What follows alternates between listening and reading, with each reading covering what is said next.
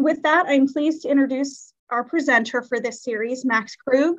Max is with Future State Engineering and has over 29 years of experience in operations, including 16 years consulting with companies in a variety of sectors on a variety of topics. He's our go-to guru when it comes to things operational excellence, so we're happy to have him with us today and for this series to help companies in this area. With that, I will go ahead and turn it over to you, Max. Thanks, Molly. So welcome everyone to the first session today. Our session today, like Molly said, is foundations to operational excellence. So we're going to talk about what are the necessary and sufficient conditions to create a high-performing organization. So we'll get into it right away. So first thing we're going to do is talk about what is operational excellence. So how do we define operational excellence? If you go on Google and you Google operational excellence, you're going to find 100 different definitions. So I want to talk about what are the key elements of operational excellence and not really define exactly what it is. It's specifically you define it for your company, what you're trying to achieve, but it starts with the customer. And so we look at the customers, and our customers have certain needs. And what we see is that different customers have different needs, different markets have different needs. If you're serving different markets or different customers, you'll see that they have different needs. We need to take those needs, and those are the inputs to our organization. And our goal is to provide some level of customer satisfaction, hopefully more than what our competitors are providing to our customers or what our customers can get from a substitutable product or service. If we look within the organization, I see, doesn't matter what type of organization you are, that there's three functions that are necessary in the organization. So the three functions are finance, operations, and sales and marketing. There's other functions in the organization, which we call supporting functions, but these are core functions. So supporting functions would be like HR or quality control or maintenance, but the core functions are finance, operations, and marketing and sales. And they each have areas of responsibility, but they also have areas of overlapping responsibility. And where I see most companies struggling is the interface between functions. So typically organizations operate well within their functions, but it's between functions where we start to see we have problems and conflicts. And leadership's role is to ensure that these three functions are working in conjunction with one another and they're aligned and we're all marching towards the same objective and goals. So to me, operational excellence is about leadership. It's about alignment of the organization. It's about defining where we're going as an organization and how we're going to get there, and a heavy emphasis on satisfying the needs of the customer. So what are the necessary and sufficient conditions to create a high-performing organization? And when we look at the terms necessary and sufficient, what is necessary? It's something that needs to be in place to achieve some objective. In organizations, I see sometimes they don't have the necessary elements in place to create a high-performing organization. So in that case, you got to put the necessary elements in. And then I also see that they might have the necessary things in place, but they're not sufficient. And what does that mean? It means that the process doesn't deliver the results we're looking for. So for operational excellence, we need the necessary elements to achieve the goals, and then they need to be sufficient where they're giving the correct results to achieve those goals. So what are the necessary conditions? So I have this picture here, and if you look at this picture and you had to describe this picture with one word, what one word would you use to describe this picture? And usually when I ask this question, many people can answer that. It's focus. So operational excellence is all about focus. And when we look at focus, we need to define that. From my experience, we define focus as what should be done. So in order to achieve our objectives, we must define what should be done. But we found that that's not sufficient to achieve operational excellence. So we have a second element, not doing what shouldn't be done. So it's not difficult to identify what should be done. It's extremely difficult to stop doing what shouldn't be done. And so the necessary conditions we need to achieve operational excellence, we have 4 of them. First of all, satisfy all the customer's needs. Not part of the customer's needs part of the time, not some of the customers all the time. It's all the customers all the time. Second is we need to meet the needs of the organization. So the stakeholders have needs, and we need to make sure that we meet those needs. And who are the stakeholders? Of course, it's the ownership, it's the employees, it's the customers, it's the suppliers, it could be the community. So there's a lot of stakeholders in your organization. We need to understand what are their needs and make sure we satisfy all those needs. Next is establish the mindset to achieve sustainable improvement. What I found is if you don't have the proper mindset, you're not going to be able to make the necessary changes to achieve operational excellence, and more importantly, sustain those. And we're talking about sustainability here. So I'm not looking to put some temporary solution in place and then 3 months we're slipped back and doing old habits again. It needs to be sustainable over the long term. And lastly is a positive change in organizational culture. What is culture? I define it as how organizations make decisions. It's how people treat each other. It's how work gets done. And the culture defines how well the organization works together as a team. I go into a lot of organizations, and the first thing I hear is when I talk about operational excellence is, oh, you don't understand, we're different.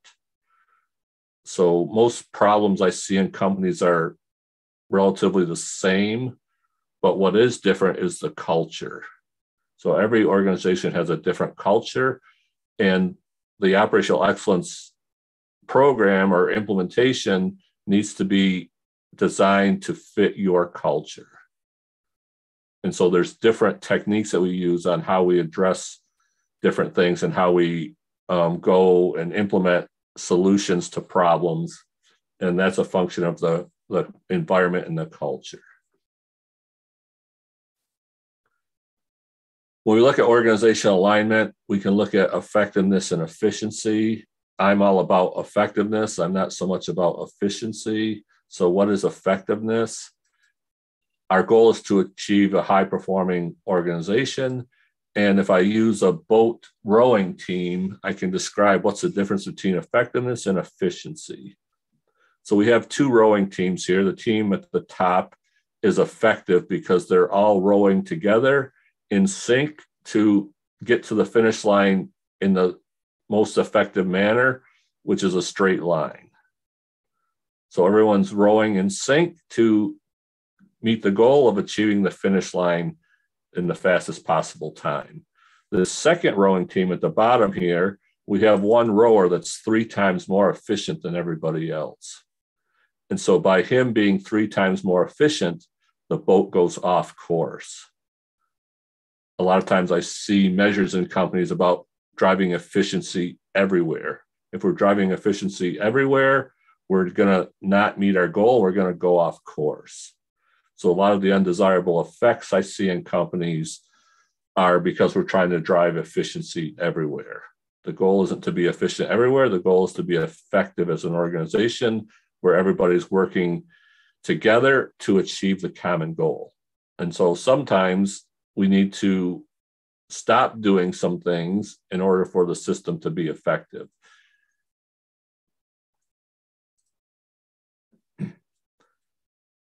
So what is operational excellence? It's a philosophy of leadership that stresses 3 things: teamwork, problem solving, and continuous improvement.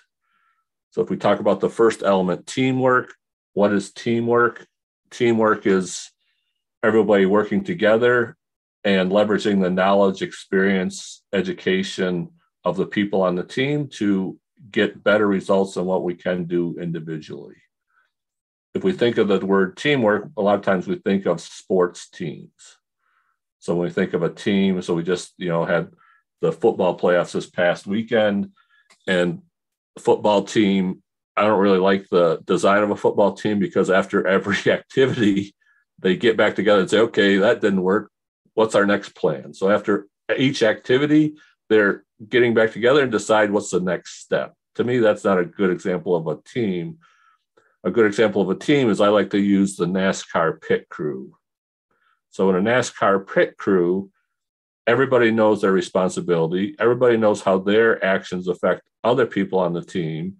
And they work together to make sure that they do the changeover in the fastest possible time. So in some cases, some people need to be less efficient for that process to be efficient. And if you follow NASCAR, or you can go on Google and watch a NASCAR changeover, what you'll see is that the changeover is determined by the rate at which the tire changers can change the tires. So everybody subordinates to the tire changer. What does that mean? If you watch the race and you watch the pit crew, the tire changer goes to the right side of the car. And when he comes running around to the left side of the car, actually the guy that's putting the fuel in the car steps out of the way and lets that tire changer run in front of him. So the goal isn't to have the fuel done as fast as possible. The goal is to make the changeover as fast as possible. So everyone subordinates to the tire changer to make him most efficient. So teamwork is about understanding what's the most effective way to accomplish what we're trying to accomplish as a team, not making each task efficient. Second is problem solving. If I had to classify what I see as what companies are worst at, it's problem solving. They don't know how to go through and systematically solve problems and put permanent countermeasures in place. A lot of companies are good at putting Band-Aid solutions in place, but they're not good at putting permanent countermeasures in place. In problem solving, we need to, first step is understand the situation and then properly define the problem. A lot of times I see solutions going in place and I ask, so what problem is that solving? And people look at me like, that's a good question. I was just in a company, they're like, oh, we need an ERP system. We need a new ERP system. I'm like, okay, what problem is that going to solve for you? They're like, that's a good question. And so we got to step back before we put in a solution and understand what problem are we trying to solve, and then what's the best approach to solve that problem. And then lastly is continuous improvement. So we have a saying that every improvement is a change, but not every change is an improvement. So what does that mean? Yes, we can take a process and every process can be improved significantly. And I'm talking not 2, 3, 4%. I've improved processes 50%, 80%, 200% improvement in process performance. But if that doesn't translate into improved company performance, like reducing lead time, improving quality for the customer, improving on-time delivery, improving the profitability, if it doesn't translate into one of those key performance indicator metrics, it's not an improvement. Yes, it's an improvement at the process level, but we need to look at it from the company level. I see a lot of activities going on in companies where they're making changes that they think are improvements, but when I ask, okay, how's this affecting our key performance metrics? And most of the initiatives have no impact on the key performance metrics, then why are we doing them? So remember I said earlier, stop doing things that don't translate into improved company performance. That's our focus. Do what should be done and don't do what shouldn't be done. So from a continuous improvement perspective, what are the key things that we need to do to improve the business performance? And actually, it's simpler than you think, but we get in this mindset of like, we got to make process changes everywhere and improvements everywhere. And we spend all this effort and no results. I see it in lean. It's like, oh, let's do 5S everywhere. So we do a big 5S initiative across the whole plant. And is that improving our company performance? In most cases, no. So why are we spending all this time organizing when it's not translating into improved company performance?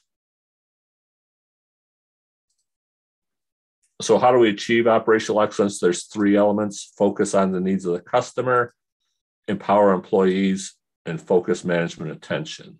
So we already talked about the customer focus.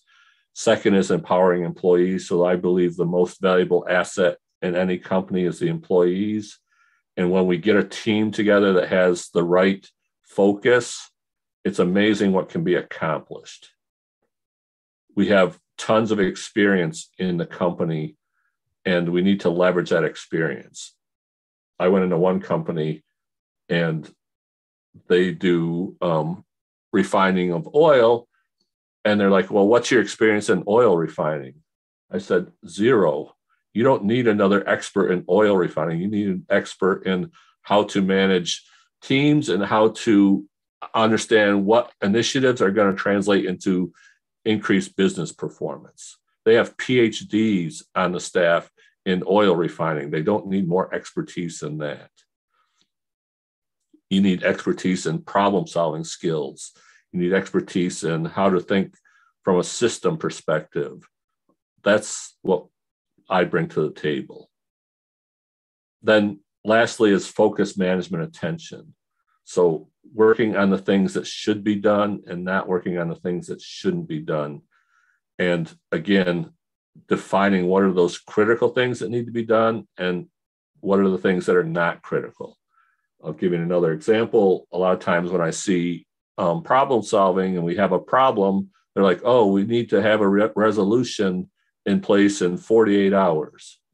So we're inundated with problems. And then what happens is we document the problems and then we pencil whip it and nothing ever changes.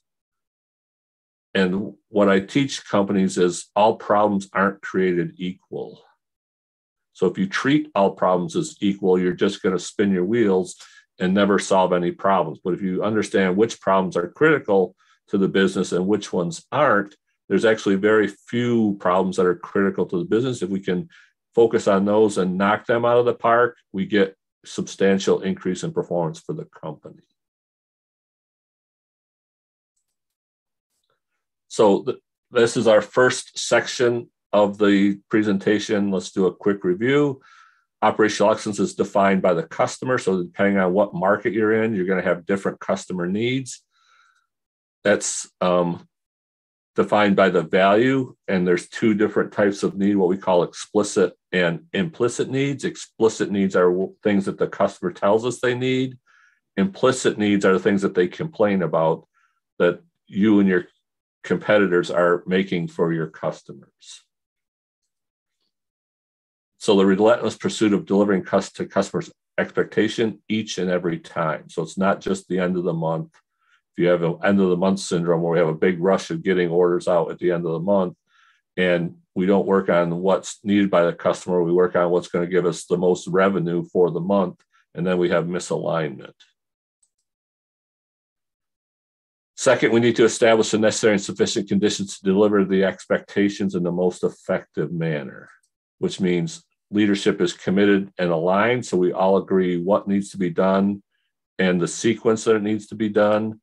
We empower the employees into teams to leverage their knowledge, experience, and education.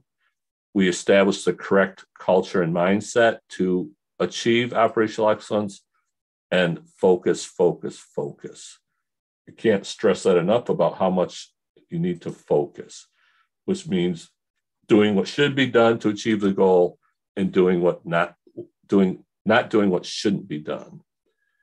And if I step back, first of all, does everyone understand what is the goal of the organization? If there's not a clearly defined goal, that's the first step we need to do, is define where are we going as an organization and then start aligning all activities to that goal.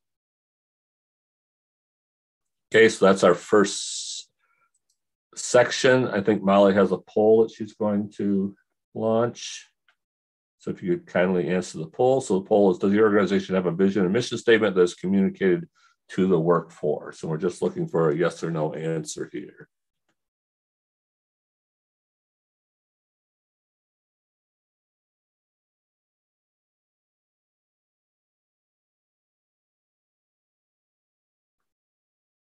And when I say communicate to the workforce, if I go ask any employee what's the vision and mission statement, they can give me a rough idea of what that is. And I'm amazed how many times I get blank stares. Okay, so this is good that companies on the call, 73% say that they have a mission statement that's communicated, and 27% no.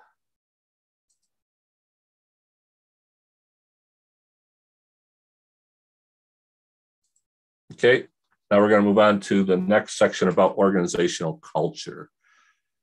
Understanding your culture and motivating employees to achieve breakthrough results.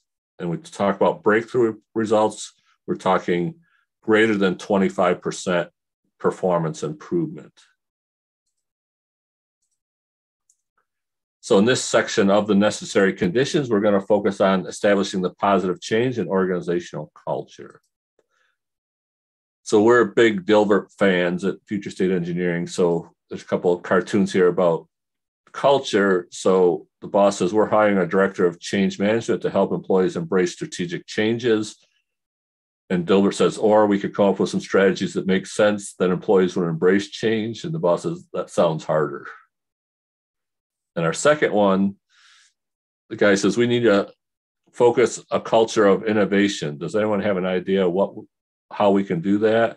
And Dilbert says, yes, you could give us less work. You could stop criticizing every idea that we have. And he says, does anyone have a suggestion that isn't ridiculous? Okay, so what is culture? So it's the values and behaviors that create a unique social and psychological environment within the organization. It represents the collective values, beliefs, principles of members of the organization.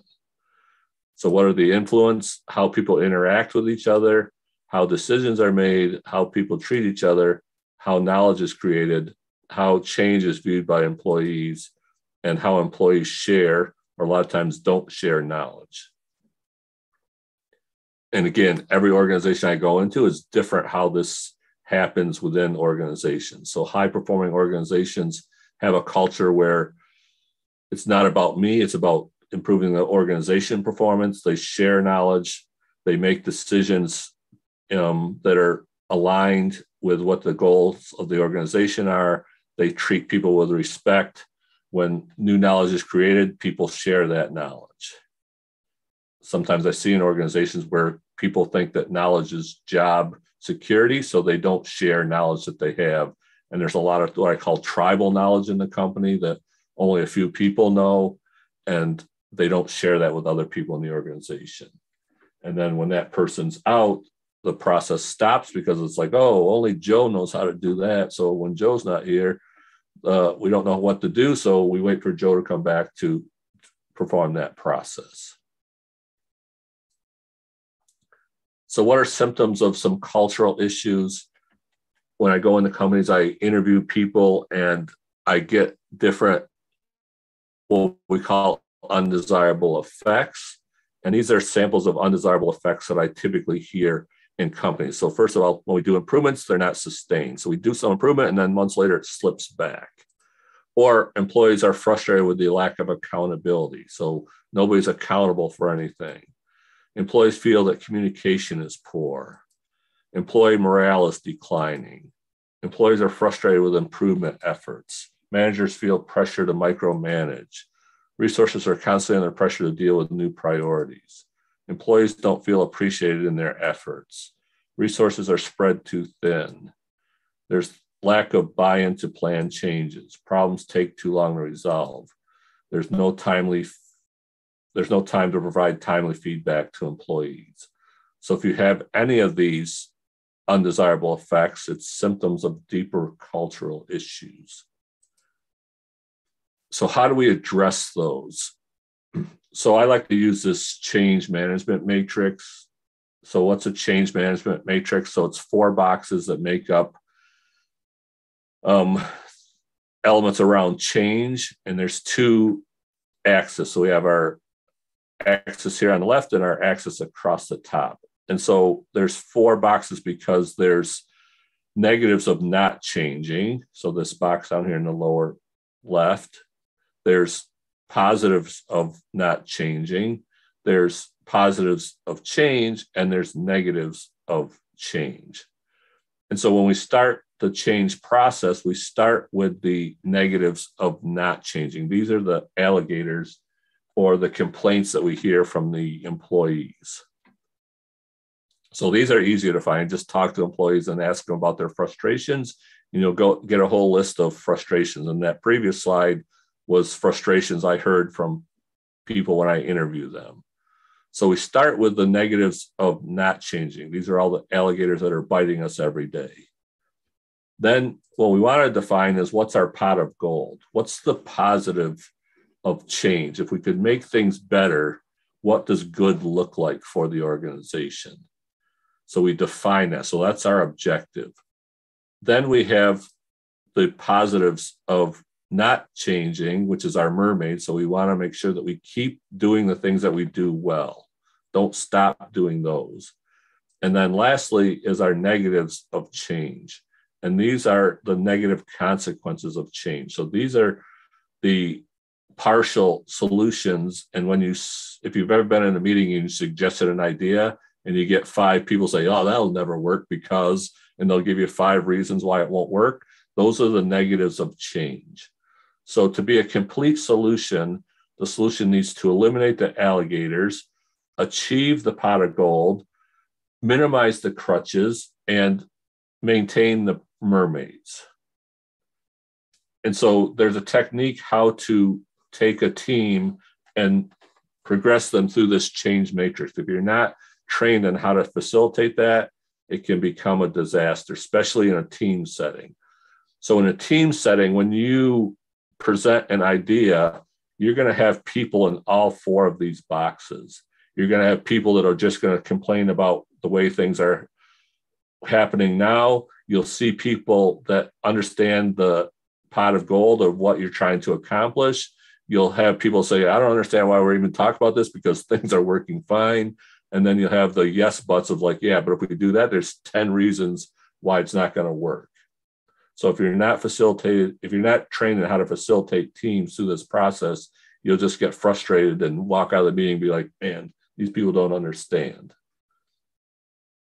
So to be a complete solution, again, we need to make sure we address all the alligators and we address all the negatives of the potential change. If we can do that, then it becomes a complete solution. So what we don't want is we put in a solution and it causes negative implications in other functions. And I see it happen all the time. So when we look at our issues, we have employees that are frustrated. We have frustrated with the improvement efforts. Morale is declining. Improvements are not sustained. Those are all the negatives. But we want to be a high-performing organization. So if we do all these changes, one negative consequence would be, well, what happens if we do all this training for our employees, we become a high-performing organization, and other employers in the area steal our employees, right? That's a negative implication of becoming a high-performing organization. What we currently do is we invest in ongoing training for our employees, so we want to continue doing that. We have a comprehensive onboarding process, so that's something that we do well. And what we want to do is make sure that we put the proper things in place to prevent this issue of employers stealing our employees. If we can do that, eliminate the negatives, keep doing the positives, eliminate the negatives of change, then we can become a high-performing organization. So building a high-performing organization is a 4-step process. The first step is understand what to change. And we call that the managerial know-how. So does management understand what's necessary to achieve high performance? The second step, once we agree on what to change, and that's really addressing the cause of the alligator, so not the symptoms. So the complaints you hear are the symptoms. You need to understand what's the cause. The second step is to define what to change to. So there's multiple ways that the alligators can be eliminated. The question is, what's the best for your organization? And that's the operational know-how. What should we be doing to eliminate the alligators? So define how to achieve the pot of gold. Third step is how to cause the change. So that's having the right mindset. We call it the psychological know-how.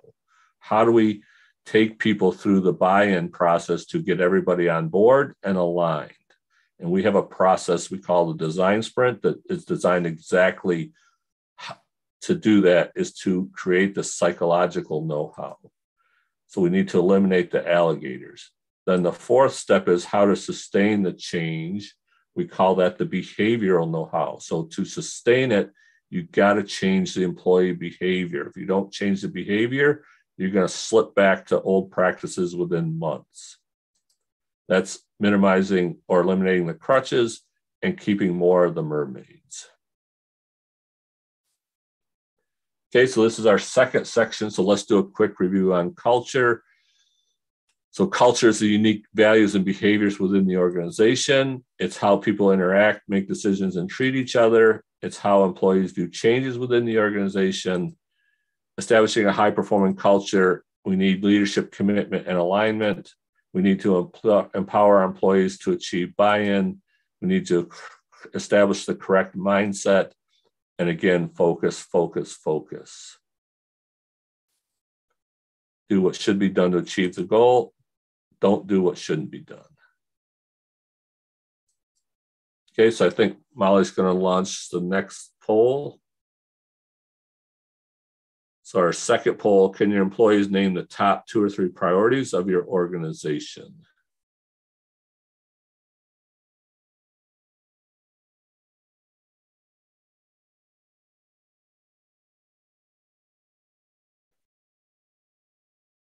Okay, so most people, which is good, the employees can name the top 2 or 3 priorities. And I read an article in Harvard Business Review that talked about this. So the CEO met with top managers every month, and she talked about the top 5 priorities of the organization every month. They went in and interviewed the managers within that company and asked if they could name the top 5 priority. Only 55% could name 1 priority. So maybe you believe that your people understand the top priorities, but go ask them and see what answers you get. I think you'll be surprised.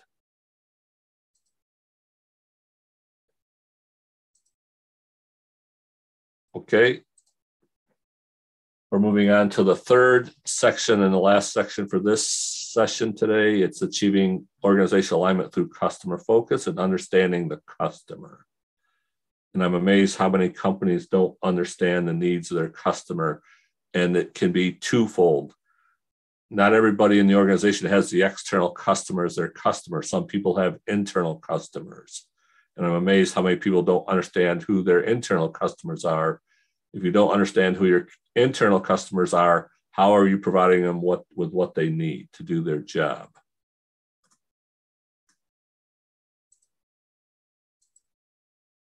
So in this section, we're going to talk about the necessary condition of satisfying all the customer's needs. And again, our Dilbert cartoon, what is not customer focus? The guy says, our goal is to ship 1 million units this quarter. And Dilbert says, do we have any goals that involve making our customers happy? He says, I'm talking about our goals, not their goals. The boss says, yeah, totally different. So I see a lot of companies that are so internal focused, they forget about the external customer. So what is customer focus? It's understanding the needs better than your customers understand their own needs, or understanding the needs that they don't understand that they actually have. So Henry Ford said, if I asked people what they wanted, they would have said faster horses. what I find is a lot of companies are in the mindset of like, well, this is how it is because that's the way we've always done it. And if you ask them to determine better ways of doing it, they get caught with that mindset of like, well, this is how it's done. We can't think of any other way to do it. So to get out of that mindset, we got to break the paradigm, or we got to look at it from a different perspective. So Henry Ford said, hey, we don't need horses, right? So nobody asked the question about, do we actually need the horse? He came up with a solution to eliminate the horse. So it's delivering something that the customer didn't think was possible that'll differentiate you from your competitors.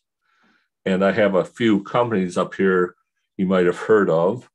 And just to show that a competitive advantage doesn't discriminate, we have a service company, a logistics company, a distribution company, and a manufacturing company. So how do they differentiate themselves from other of their competitors? And so we'll talk about value. So how they differentiate themselves is by creating value. What is value? So I like the definition that Dr. Goldratt developed the theory of constraints. I was actually trained by Dr. Goldratt. He said value is creating by removing a significant limitation for the customer in a way that was not possible before, to the extent that no significant competitor can deliver. So if you think about these four companies, Google, FedEx, Omron, if you don't know who Omron is, they developed the first handheld blood pressure monitoring device, and Amazon. What limitation did they remove for the customer? So if we talk about Google, what limitation did they remove? I don't need to go to the library or to a periodical to get information. So they eliminated the need to go someplace physically to access information. We can access information anywhere in the world with our smartphones. Okay, FedEx, prior to FedEx, the limitation was I couldn't ship packages across the world in days. It took weeks to get packages shipped across the world. They said, okay, you don't have to wait weeks anymore to ship a package. You can get it next day. So FedEx removed that limitation. Omron, the handheld blood pressure monitoring device, I don't need to go to a doctor to get my blood pressure taken. And then Amazon, if you shop Amazon, what limitation do they remove? I don't need to go to the store, realize that 2 out of the 10 items I'm looking for are out of stock, and then go to another store and then stand in line to check out, and that whole process. So they limited the need to go physically to a store to get things that you need. And I can shop 24/7 and compare prices and to check availability right online. Okay. So what common denominator do these four companies have? So if we look at the limitation they removed, the common denominator is they're saving time for their customer. So I'm going to ask everyone on the call, how are you wasting your customer's time? If you're wasting your customer's time somehow, there's huge opportunity to bring value for them. So these four companies prove that time is the most valuable commodity in the world because they're huge companies. So let's talk about value and price. So what is value and what is price? So value is only meaningful when it's expressed in terms of a specific product or service, which meets the customer need at a specific time. So a lot of people have a problem with this. It's like, oh, this is our price. And no matter what the situation is, it's the same price. But you need to understand it from a value perspective. So I'll give you an example. Let's just say you're on your way to an important meeting, and in this meeting, you have a chance of landing a $5 million deal for your company. On the way to the meeting, you get a flat tire. So what are you willing to pay to have that flat tire fixed? Likewise, you wake up on a Saturday morning, nothing really important to do. You go out and look at your car, it's got a flat tire. What are you willing to pay to get that flat tire fixed in that situation? Same problem, different situation. You're going to pay much more to fix that flat tire to get to that meeting on time than you are the flat tire in your driveway when you have nothing important to get to. So it has nothing to do with the activity. It has everything to do with how much value it brings for you as a person. So the degree at which the organization meets the customer needs defines value that the organization provides. And most companies don't even understand the needs of their customer. When we look at price, price is determined by how much the customer is willing to pay based on the level of value of the product or service. And so I find it interesting when I look at companies, they spend a ton of time trying to figure out what their costs are. And so I ask them, so why are you spending all this effort to understand what your costs are? So the answer is, so we know what to charge the customer. So the perception is that the cost plus some margin is the price. The customers don't care about your cost. They care about what value you're going to bring to them. So cost has no relevance to the value, your cost. And price has nothing to do with your cost. It has everything to do with the customer's perception of value. Okay, so that's one of the mindset changes that companies need to make. It's like, I don't care what your costs are. You can spend all the time figuring out what your costs are. Price has nothing to do with that. Yes, it's a need of the organization to make money, to make a profit. So the difference between cost and what you can sell it for is your margin, but don't use price to figure out what your cost, don't use cost to figure out what your price are. There's no relationship. And if we look at what are useful outputs, so what are useful outputs? If we look at a system, and here we're using supplier input, process, output, customer, which we call the SIPOC diagram. If you have Six Sigma training, you understand what SIPOC is. But useful outputs are defined as the necessary and sufficient inputs as defined by the next step in the process. So we call that the customer.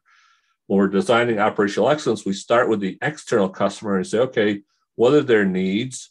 So their needs define what the outputs of the organization need to be.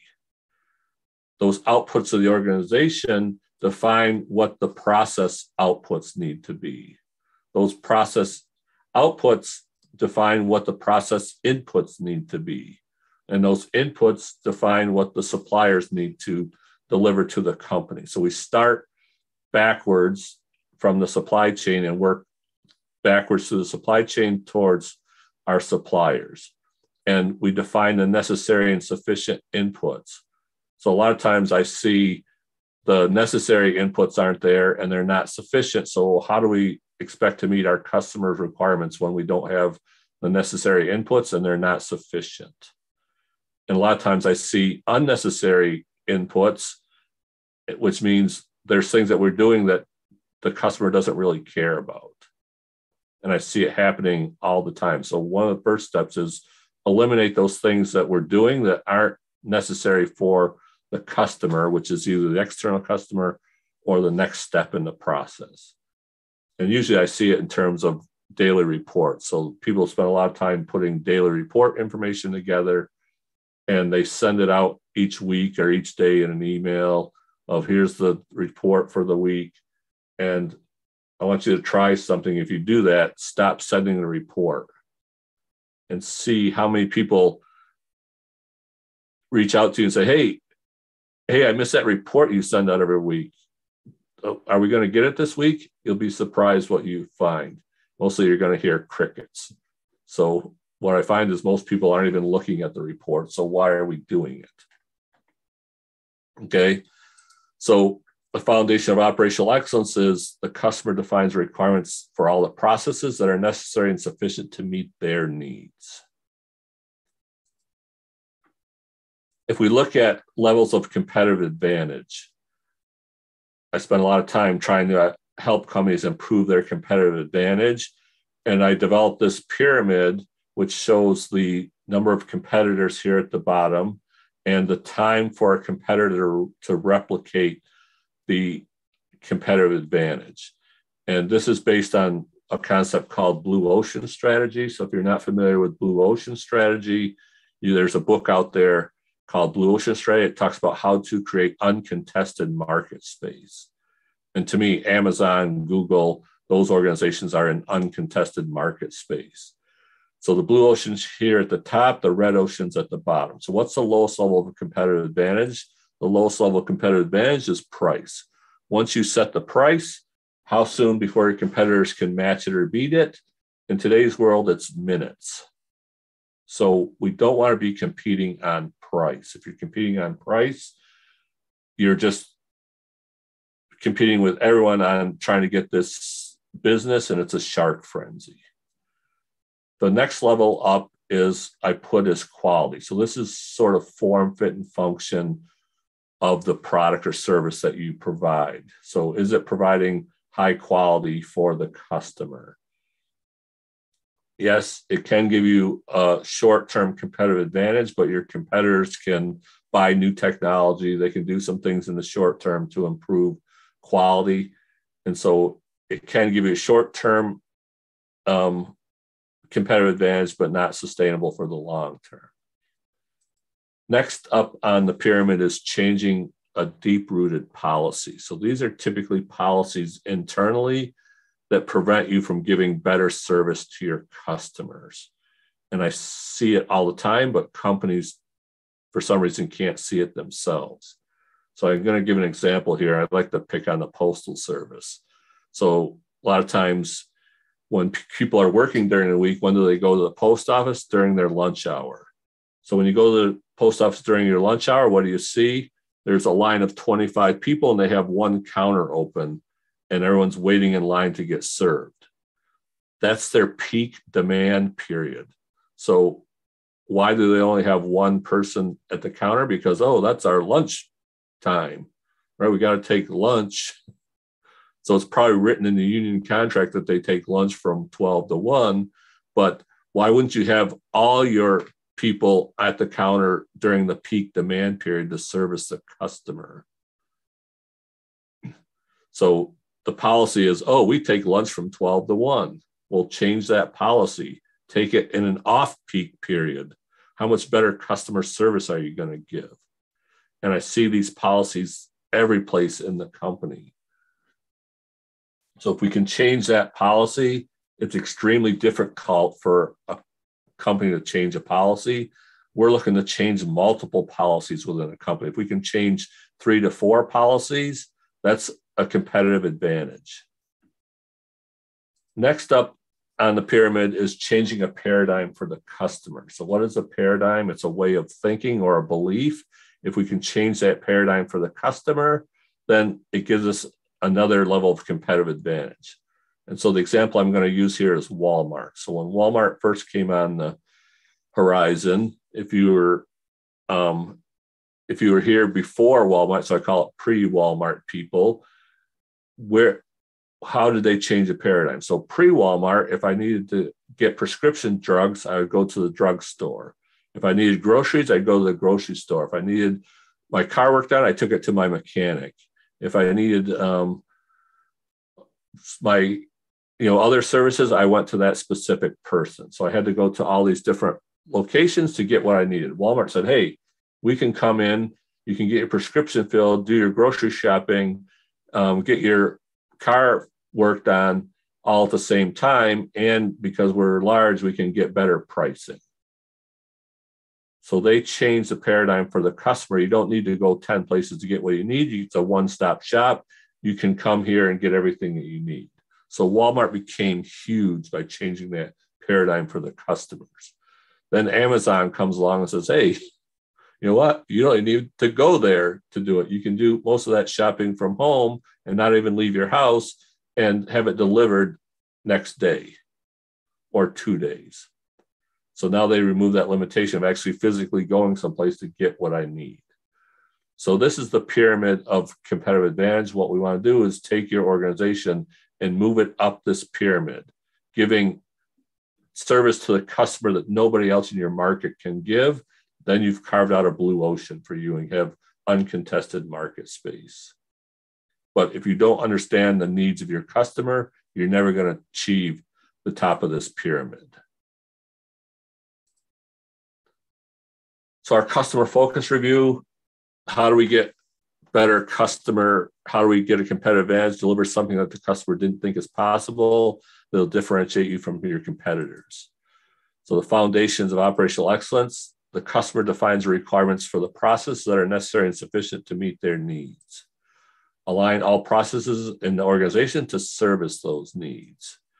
Values the degree in which the organization meets the customer's needs, and removing a significant limitation for the customer will provide huge value for the customer. Okay, so I think we have another poll and we'll talk about homework. So our third poll question, do you feel your organization has a competitive advantage in your market so that you're differentiated in your market from all your competitors?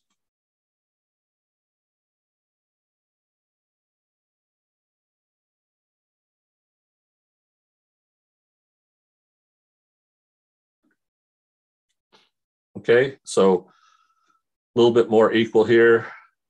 So about 56% say yes, 44% say no. So if you say no, then there's opportunity for your organization to get a huge competitive advantage if you really focus and understand the needs of the customer and then align everybody in the organization to satisfy those needs. Okay, so homework for next week, based on our poll questions, take a random sampling of the employees and ask them if they know the vision and mission statement for the organization. I think you'll be surprised what you hear. So all levels, so doing all levels of the organization, not just leadership, not just high-level managers, every level in the organization, ask them what's the vision and mission statement. And that same group, can they name the top priorities for the organization? And I'll be interested to hear what consistency you get in those answers.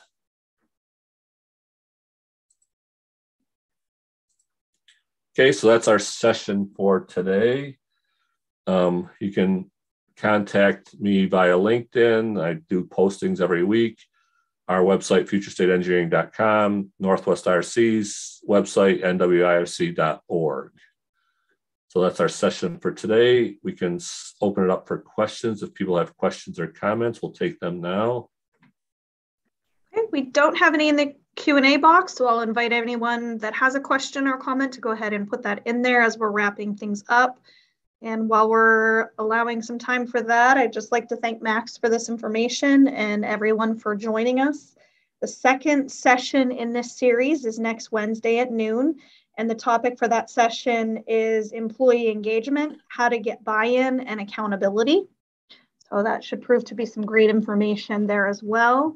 We do have a question. Can we get a copy of the presentation? I don't know about the presentation in and of itself, but we recorded this session and we'll be sending that out, Max. I can send a PDF of the presentation if they'd like that. Okay, great. So we'll send that, I'll send that out with the recording. Okay, they said that would be great. Any other questions? So upcoming events. So we have operational excellence workshop that we do, which goes into more detail of the topics that we talked about here. And we have one coming up in Du Bois through the Northwest IRC on March 8th. And Molly, do you know if we have other ones scheduled? Let me look here at your schedule. We do. Let me just find it. So we have one Du Bois is March 8th. And yeah, the other one, Meadville, is March 22nd. And those details are on our website, nwirc.org. And those are open session, or we can come in-house and give a in-house session for your employees, typically up to 20 employees because we have simulations and games, and the simulation's only set up for 20 people, but that's another option.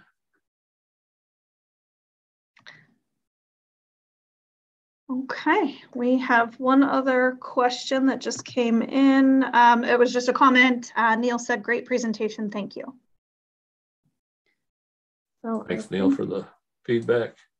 Yeah, I think with that, we are safe to go ahead and end the presentation for today. Hope to see everybody again on next Wednesday at noon for our second session. So thank you, everyone. I hope you have a great day. Thanks, everyone.